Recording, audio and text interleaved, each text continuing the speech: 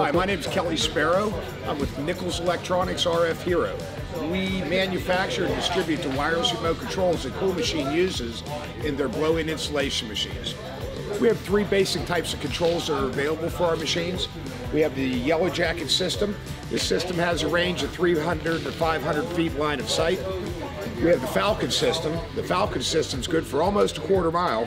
And then we have the variable speed unit. And the variable speed unit will control both the blower motor and the slide gate, all from the application point and not from the machine. A few of the differences between the different remotes that we offer for the Cool Machine's blow-in installation machines. The Yellow Jacket system we recommend for residential purposes. Residential meaning you're parking your truck in the driveway or out on the street. You're going about 75 yards to the house, or 75 feet to the house, and maybe up one story, two tops. You're blowing about 150, maybe 200 feet of hose, no longer than that. While we have 300 to 500 feet line of sight, that's outdoors. That means that this transmitter can see the antenna. When you start going through walls, floors, and ceilings, it starts diminishing range. But generally, this is pretty solid for a residential application. For a commercial application, we highly recommend the Falcon system. The Falcon system, again, is good for a quarter mile line of sight.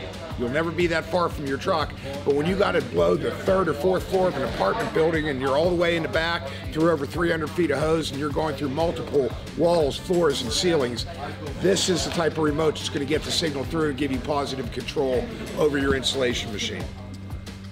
And then new for 2019 is our variable speed, variable slide gate controller. This is the ultimate in control for the blow-in installation machines that will give you both control over the opening of the slide gates ranging from 10 to 18 inches, and also the blower control. So you'll get 15 steps of the blower from about 30% power all the way up to 100. Anything under 30 really doesn't do you any good. All of this is controllable right from the point of application. You don't have to have a second man down at the machine with the radio making the adjustments for you. These are the three remotes that we offer for the blow-in installation industry. A couple tips on installation. First, the receiver. The receiver is the part that goes on the machine. I have seen a lot of receivers mounted right to the machine. While it's going to work that way, if you want to get the best usage and the longest term out of your receiver, you're going to want to mount it to the wall behind the machine so it's not shaking 8 hours a day or vibrating 8 hours a day. While it's designed for industrial environments, the better you take care of your equipment, the longer your equipment will last you. Secondly, another point that comes up quite often in my tech calls is placement of the antenna. The antenna is one of the most critical pieces to the wireless remote control system, and it's what gives it its range.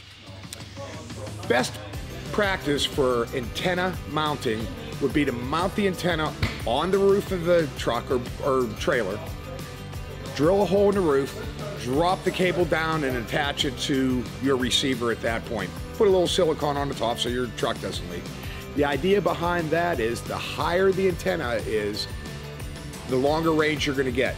The fact that the antenna is vertical with a horizontal ground plane gives you additional propagation range, which basically means longer range, better communications between the transmitter and the receiver on the machine. A lot of antennas are damaged when they're moved in and out of the truck for a non-permanent installation.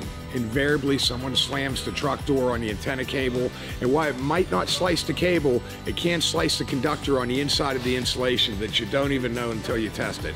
All of a sudden, your system has no range. You think it might be the transmitter or the receiver. You send it in, we find no problem with it. A $30 antenna would fix the problem. So those are a couple tips on both installation and operation of the RFHero wireless remote control systems for the blow-in installation machines. This is Barry with InstallationMachines.net. Not only do we offer equipment sales, we offer technical support and on-site training. Contact us today if you need our help.